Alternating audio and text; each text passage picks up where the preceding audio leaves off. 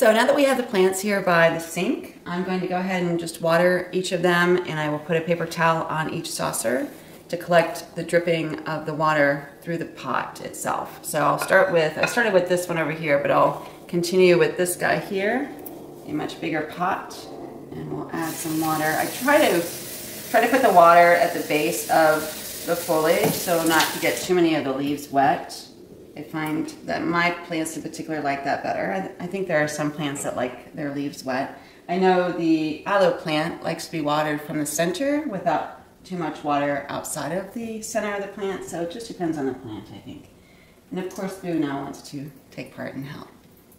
So we have some drainage through the drip hole in the center of this pot, this clay pot. So that tells me that it's getting water through the roots.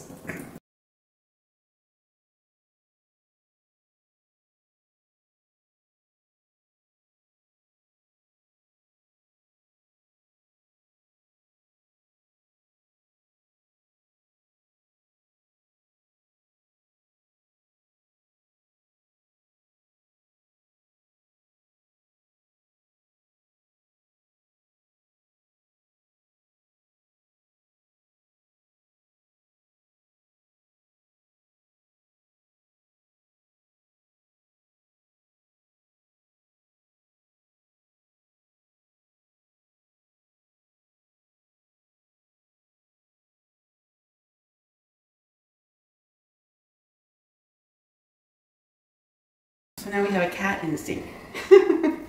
Came to say hi. Okay, so let me add water to this one. Yeah, we'll look for the drainage there. This one looks pretty good too. I don't see too many things that need trimmed or pruned. Just some leaves that have fallen that no longer need to be in the plant. There's a little bit of extra old growth in here. I'm just picking out just so the pot itself is clean of any old vines of the plant, so you have all new growth in there. This plant in particular will drop its leaves after they kind of dry out and dry off. Oh, another stink bug.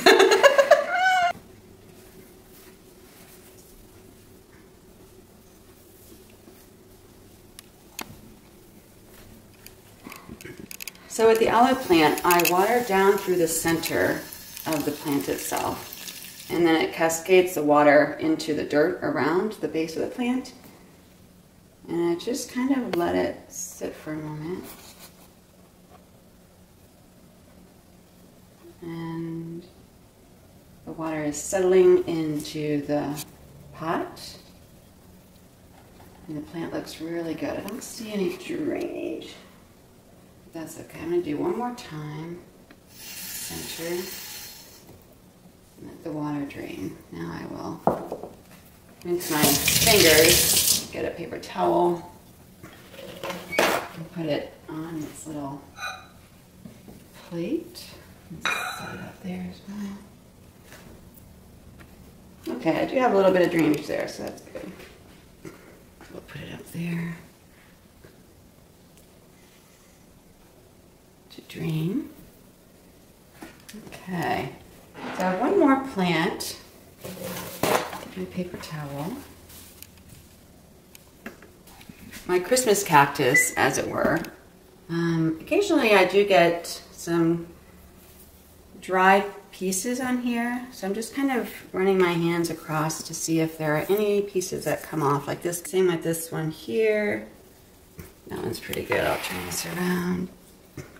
Yeah, so some of these are ready to pop off as they have new growth on here. Those in the sink.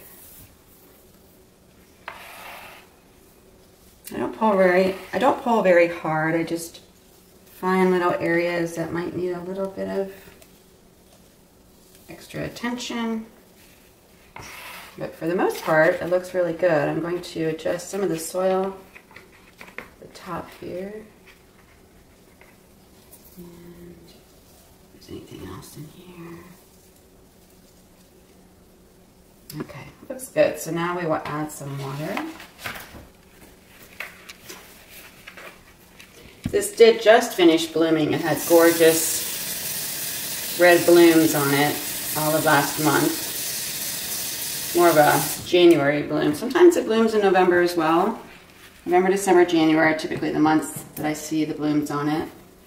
And I still have my tag in it for the actual Christmas cactus tag item there.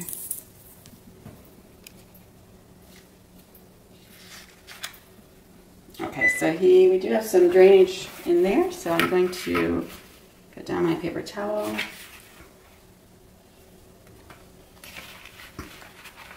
And since I do have a lot of little arms on this one, I'm going to probably set it up here for now, and I'll have to adjust it.